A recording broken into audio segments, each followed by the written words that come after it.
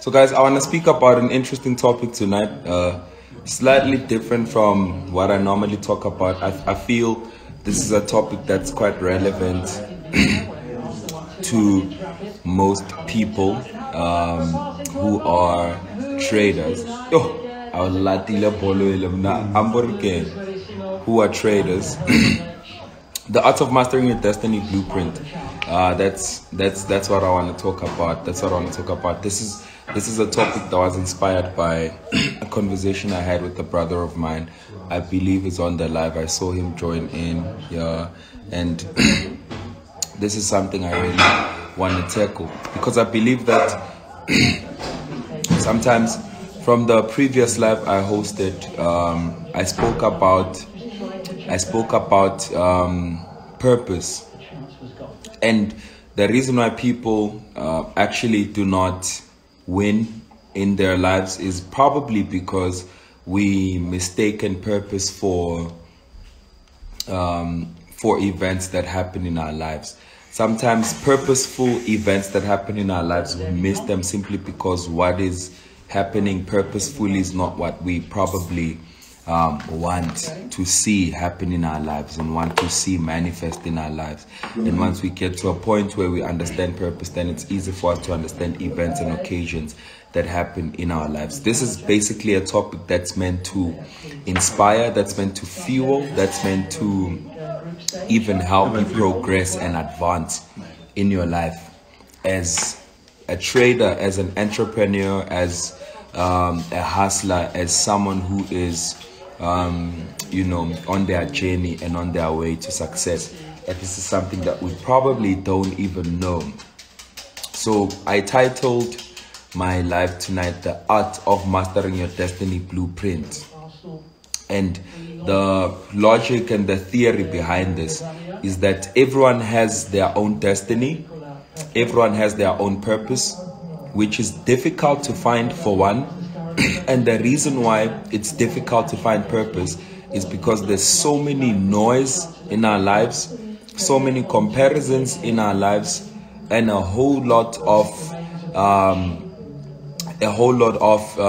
what can I say, like procrastination in our lives to basically be able to find purpose. So purpose should be easy. Purpose was meant to be easy to discover because this is what you were born for. But because of the time and the season that we're living in, it becomes difficult for us to know what it is that we were born for and what it is that we were born to do, mainly because we are living in a difficult time where we envy so much, where we covet so much, where we see other people doing well and we look at where they are and we kind of put ourselves under pressure to be at the exact same place, to only find out that that's not the place we were designed to be in. And that really becomes difficult to basically find and trace your own purpose. I mean, we live in a time where our peers are driving better cars than the cars we are driving. They are making far more better figures than we are making. They are living in far more better spaces than the ones we're living in. And that becomes the whole pressure that pushes us to the edge of not being able to understand what it is that we are personally designed to do. I will make an example. Sometimes you grow up with your peers go to school and they study specific subjects, and you are also pressured to go into the science stream because obviously your friends are also in the science stream, to only find out that you are not created for that. And you only see this with time, because time is able to unfold and unveil everything. So with time, all things get exposed. With time, all things get unveiled. With time, all things get exposed. So you see this with time, that actually what I've been doing for most of my life is not what I was born to do, and I don't really feel like myself in the specific sphere and space. But there is something that I've discovered, even with life in general, that even as you do stuff, as you learn things, as you go to different spaces and wrong spaces, money was meant for everyone. Even though a lot of things were not meant for you, and a lot of industries are basically not meant for you, but money was made for everyone. I will tell you this, that no human being in the world was created to be poor. I don't believe in the theory that there has to be a balance in the world. There has to be poor people so that the rich people can be richer than the poor. I don't believe in that. I mean, why would God create, people that are meant to be poor and also create people that are meant to be rich? I mean, that's quite an imbalance in creation. When he created people, when God created people, he didn't create Adam to be rich and Eve to be poor. Both of them were in the same level. Both of them were in the same sphere. And it is the results of people that actually then, resulted in people being unequal and being in different spaces and different levels, because mainly of the stuff that we do as humanity. So the decisions that we take then ultimately put us in poor spaces. I believe that poverty came by choice and by decision, either of an ancestor in our bloodline or a decision that we personally take. And I can prove this even with how things happen in today's age. You'd find that someone had, rich parents that don't necessarily have anyone before them. You find that, okay, this is my mom and dad, they are millionaires, and these are the only people I know as relatives and as family. And I don't know anyone out of my close family. I don't know anyone out of my mom's circle, out of my dad's circle. I just know my mom and dad, and that's it. And they pass away with the millions they have, and they leave you with the wealth in your hands. It is possible, and really, it's possible. It's not something that's out of the world. That the riches that your parents built can be wasted, and the legacy can stop simply because you took the wrong decisions and the wrong choices, even when you come from a rich bloodline. So it's very possible that people become poor simply because of their choices and decisions in their life. A wise man once said, you do not decide where you are born, but it is definitely up to you where you die. Like you can be born from a poor family, but if you die poor, that's not your family's fault, but that's your fault. You see what I'm saying? So it's possible that you can be born in a rich family and still die poor. And it's possible that you can be born in a poor family and still die rich. And the only thing that you have to do is to master the art of your destiny, is to master the blueprint of your destiny. You really need to know how to basically trace specific events in your life, how to basically be in charge of certain events in your life, so that your destiny is rescued and also protected by the decision you take in your life. And that's what I want to talk about today, that the choices we make have a lot to do with how our lives turn out. I had a conversation with my mentees the other day, and they were asking me that, how do you get to a point where you are used to trading specific hours where you are a bit you are a level ahead from the level we have, you are a step ahead from the step we're in, basically from the work ethic and stuff. Like, how do you get to a point where your work ethic is better than the other person's work ethic, when you guys have the same hours, you guys have the same charts, you guys have the same account balance, you guys have the same everything initially, with the resources being the same? How do you get to a point where you are better than the other people? It's basically because of the choices you make. The choices you make can determine what kind of a person you become. It is all in the choices we make. It is all in the thoughts that we have. It is all in the stuff that we indulge in, that our lives turn out to be in a specific way. And that's something that I want to talk about. And the first lesson that I want to give you tonight, I'll be hosting these quite frequent, time and again. But the first one that I wanna give you tonight, in quest of mastering your blueprint, in aspirations of mastering the art of your blueprint for your own life's destiny, is the art of being in control of your mind. That's one thing you must know, that there's individuals who are controlled by their minds and individuals who control their minds, and there's a huge difference between the two. However, there's a thin line between the two as well, to say that if you are in control of your mind, you are very different from a person who is controlled by their minds, but all looks the same. Like it kind of looks the same. It's like people will think you guys are the same, but in reality, you are practically not the same, because the other person is controlled by what their mind wants them to do, and the other person controls their minds what they want to do. You are not your mind. And I don't know if that makes sense, but for people who are woke, people who are enlightened, people who are hearing me, you are hearing me because you know this, that you are not your mind. You are not your mind, and your mind is a part of you, but you are practically not your mind. The same way you are not your face is the same way you are not your mind. The same way you are not your hands is the same way you are not your hands. You are not your mind, you know. So you need to understand that parts and elements that make up your being are not necessarily you, but who you are is inside of you. And that is who you need to unleash onto the world for the people to actually benefit from who you really are. And people don't really understand this, because then we allow events and occasions that happen and occur in life to determine who we are. People would become who they are practically because they've experienced specific events in their lives, and as a result, their lives are then formed and shaped to be who they are based on the events they've actually undergone in life. Like you've been traumatized, and so you are now a traumatic individual. Why do you have to be a traumatic individual even when you were traumatized? The trauma doesn't define who you are, and the events that happen in your life do not define who you are. Where you are at this moment is not who you are. It is you passing, and it is a part of who you are. It forms a part of who you are, but that's not who you are. And I'm speaking Chinese to some people, but I'll try and make it simple. So there's something that we call tendencies. There's something that we call proclivities. There's something that we call, there's something that we call, it's a habit. There's something we call habits. And habits that we have in our lives form and shape who we become, form and shape who we are, and as a result, these habits then build up who we practically become on a daily basis.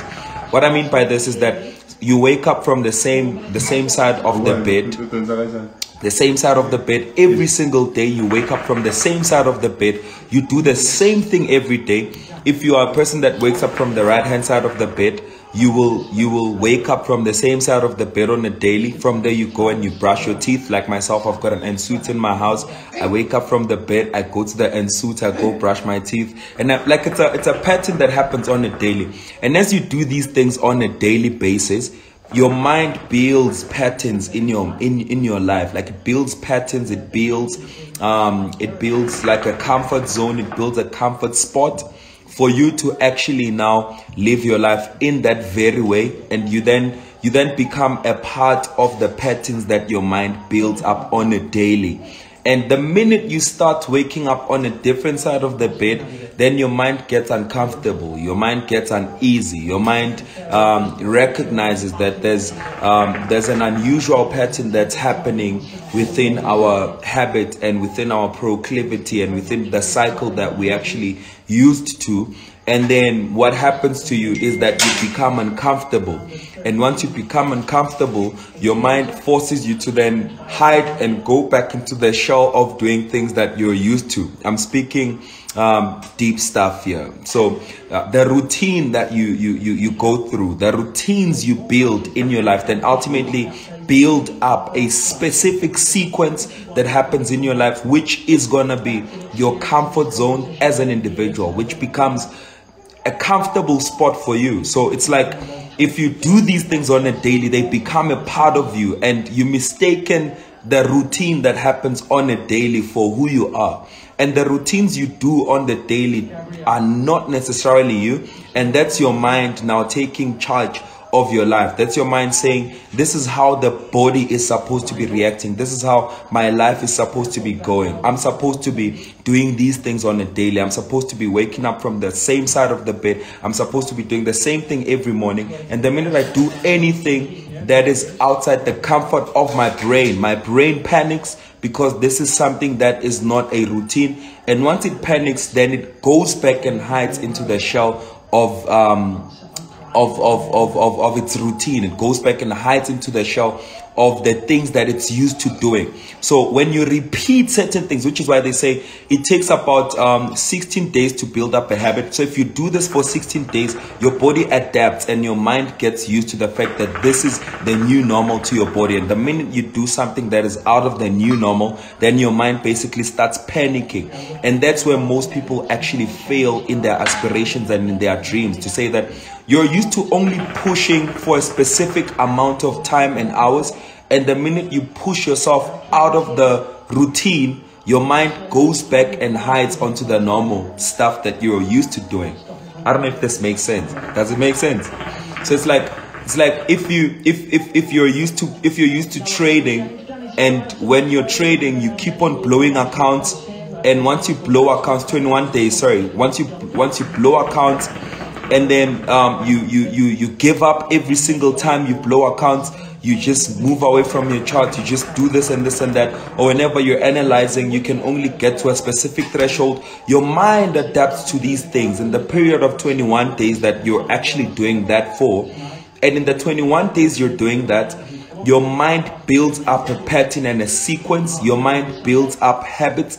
Your mind builds up a routine that this is how you're supposed to be doing things. This is how you're supposed to be trading. This is how you're supposed to be living your life. This is how your trading is supposed to be. This is how your trading is supposed to be going. And your mind then ultimately takes charge of your dreams and your life. And that's not who you are. The reality of the matter is that that's not who you are.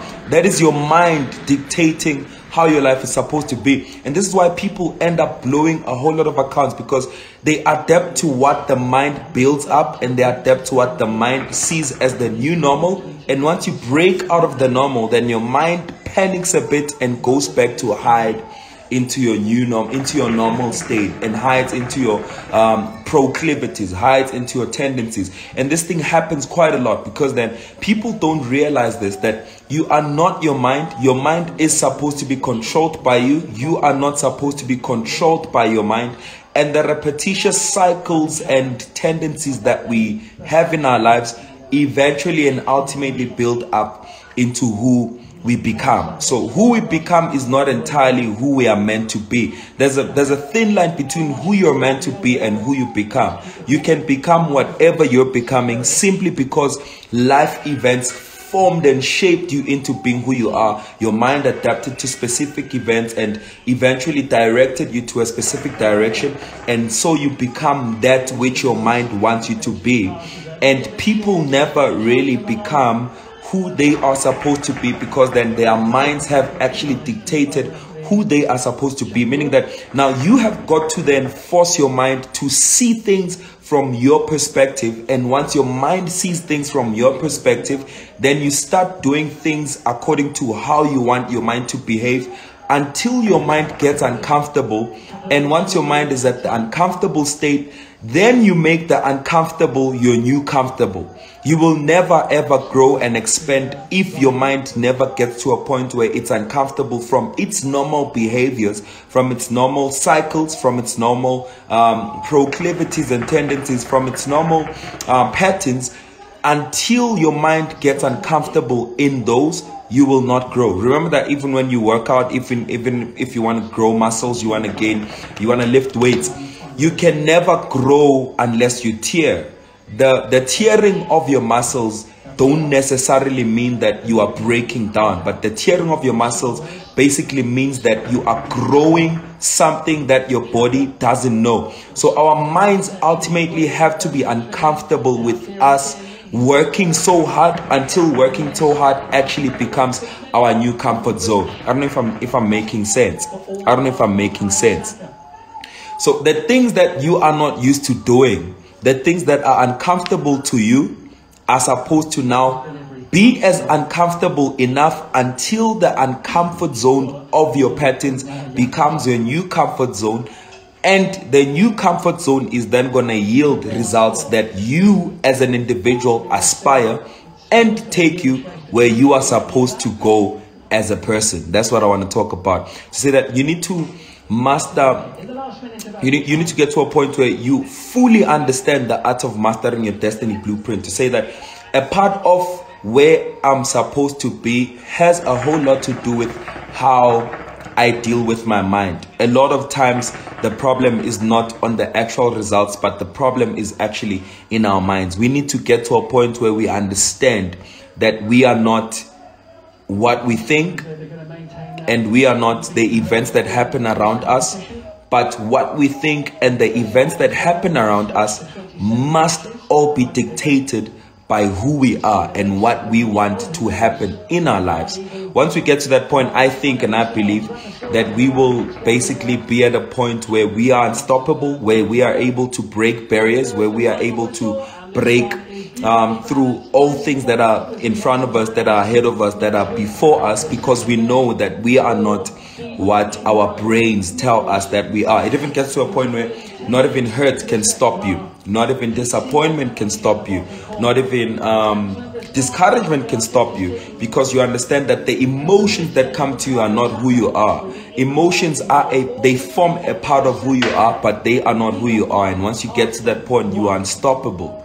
That's when you'll be commanding things, and things will begin to happen because you fully understand who you are. That's when you'll be speaking things and things come into existence because you fully understand who you are. And that's the point where every single one of you that's watching this live right now must understand that you must start doing things that are out of your patterns, start doing things that are out of your normal, until the abnormal becomes the new normal. If you are not used to working hard, you must start working hard until you actually get to a point where you are at the top, above your brain, above your mind, above your feelings, above your emotions. The things that you feel must not really dictate where you are supposed to be, but you dictate where you're supposed to be regardless of how your body's feeling. So you must be able to basically have control over yourself and fully understand that your mind doesn't have to control you. Sometimes you'll have to push even when you're tired, because the emotions of being tired are not who you are, and they are basically not you. You will have to push even when you feel discouraged, because you understand that discouragement doesn't really mean that's you, but you have to push beyond discouragement. You have to push beyond disappointment. You have to push beyond failure. You have to push beyond everything, because you fully understand that you are now in charge of your life. And that's the first thing that I want to talk about, to say that do understand that events that happen in your life are not who you are, and who you are is really determined by the decision you take just at that moment when you feel at your lowest, just at that moment when you feel like you're not gonna push further, just at that moment when you feel like giving up. That's the point where you must fully manifest who you are. And once you manifest who you are, you really become unstoppable. I feel I just gave a whole course on psychology there. I just gave a whole talk on psychology. And these are things that we never really talk about. Even with work, like, it must get to a point where you go beyond your threshold frequency. Like, stuff that actually make you uncomfortable must actually now be your new comfort zone. So the new comfort zone is actually discomfort, if I may say that. Discomfort must become the new comfort zone. You must push yourself to the edge. There is nothing as difficult as building. Building is never easy, was never easy, will never be easy. Once you build, once you are trying to build, it is not easy. It will never ever be easy. If you build, you are expected to get tired. But the fact that you're tired doesn't necessarily discredit the fact that there's a blueprint you have for your life that is supposed to basically push you to a specific area, a specific realm, a specific dimension. And the fact that you've got a blueprint that helps you kind of push even beyond your emotions, even beyond your feelings at the time, even when you're uncomfortable, you keep pushing because you understand that there's a grand master plan that you're following and you are in charge of it. That's the beauty of being in charge of yourself. That everything that happens will not dictate how your life turns out, but you dictate how your life turns out simply because you've got the blueprint and the master plan for your life. That's the first thing I want to bring to you today, to say that master your blueprint, master your life, master everything that pertains your life. Last year, I think I I was speaking about a life of design over a life of default. And I said that it is possible to get to a point where not even a single event that happens in your life happens by default. And the only thing that can happen by default is death in your life. Everything else that is within the boundaries and parameters of life will not come to you by default. You'll not be shook by the results that happen in your life. You'll not be shook by everything that happens in your life, because you understand that everything is properly planned and structured. Everything is properly planned and structured. I don't believe that life happens, I don't believe that life happens. I do not believe it. I don't believe it. Trust me, I'm speaking from experience. I'm speaking from experience. I'm speaking from experience. Trust me.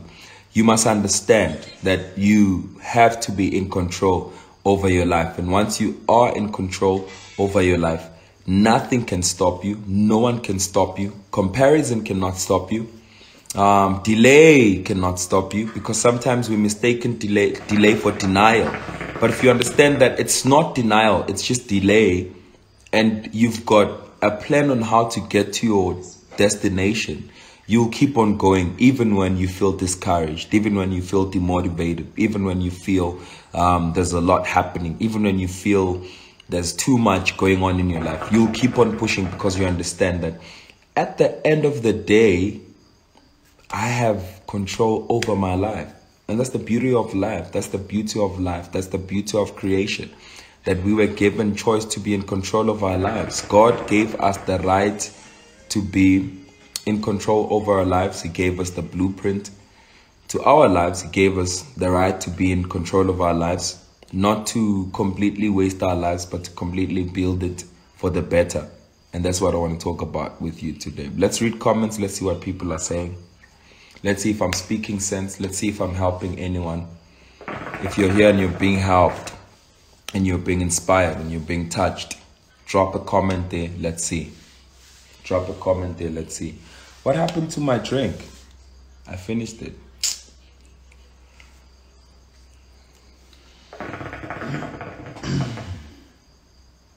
The mind is the enemy. You have to control it and create things you want from your mind, thinking positively. 100%. 100%. You are fully in control of your thoughts, fully in control of everything that happens in your life. If you begin to think in the right kind of way, I believe your life can really change for the better. If you begin to think in the right line, I believe so much. I'm a firm believer of believing before you achieve. So if you really think right, you are going to live right, and you are going to act right, and you will get right. You will get right. Think right, act right, and get right. That's my theory. Think right, act right, and you will get right. That's all it's about. You can't think right. You can't think wrong, live right, and get right. And you can't think right, live wrong, and get right. You can't think right, live right, and get wrong. It doesn't make sense. If you think wrong, you will live wrong, and you will get wrong. If you think right, you will live right, and you will get right. That's all it's about. You will manifest the right things if you think right. You will live the right kind of way if you think right. So it's all in the mind. It's all in the mind. And you have to control your mind ultimately, and tell your mind that this is what I'm commanding you to think. And once you think right, then you will actually begin to see your life turning out right, because you are basically in control over your lives. This is the power and the beauty that God has given to each one of us. We have it in us to think right. We have it in us to have control over our lives. We have it in us to basically decide how our lives turn out. We don't have anything to do with where we were born. Some of us were born in the most nastiest ways, in the most hurtful ways, in the most awkward spaces, in the most irrelevant spaces. But how we turn out is basically up to us. I've seen people's lives change.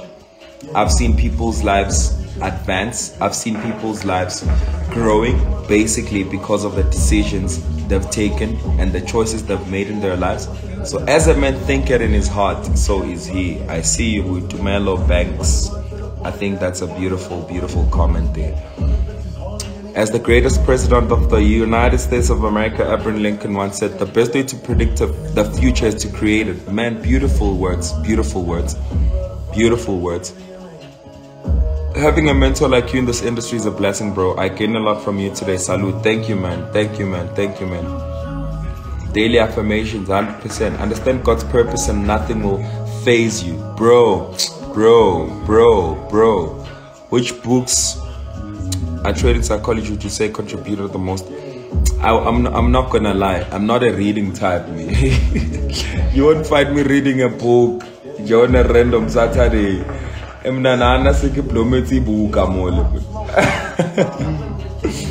I'm joking, guys. You guys can look up proper books on the internet, and you know, as much as you need. But I'm not a reading type.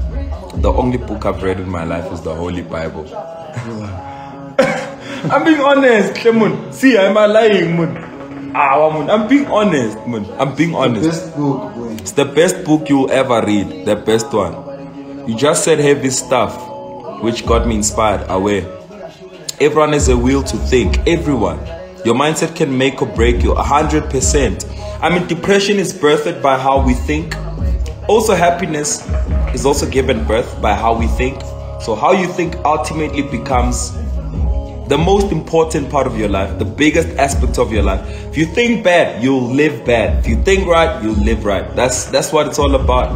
The decisions you make in your life determine who you are and who you will ultimately become. I don't believe that life events happen. No, we make events happen to us. The only event that will happen to us is death. That's the only event that we cannot stop. That's the only event we haven't been given power to control. That's the only event. That's the only event. Death is the only thing. Anything that happens between your birth and your death is basically up to you, man. It's up to you.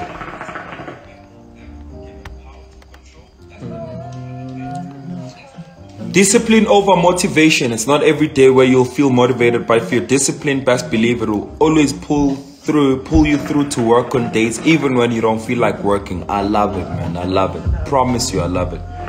It's all about dedication, determination, discipline, and respect. 100%. You have to stretch your mind. I love the word stretch. You see that word? It's not for small boys, that one. You'll have to stretch your mind to a point where it won't go back to its normal state by more positive things. Your mind attracts what you believe in. 100%. Stretch your mind to adapt to the uncomfortable state until the uncomfortable state becomes your new comfort zone. That's how we're living now. If you ask me, it's not nice. Sleeping at 4 in the morning on a daily is abnormal, bro. Like, but it's gotten to a point where it's normal. Look at the time. It's like 12. I'm not even sleepy. There was a point in my life where I couldn't stay up till 12, and that was normal. And I started sleeping. I started staying up past 12, and that was uncomfortable until that comfortable state became my new comfortable state. And I'm living in the uncomfortable state, which has now become the new comfortable, which has now become the new normal. So you must understand these things. I've just shifted my paradigm right now. My mind has been consumed with comparison and fear. Now I'm confident to get out of there and make it 100%. 100%. How do you overcome this? We'll speak about that some other time. I'm definitely going to change my mindset when trading. I usually make the same mistakes after one loss. 100. Power of the mind. Lola, you know. Journaling is always. What's the importance of trading? We'll speak about that. Today we're not speaking about that.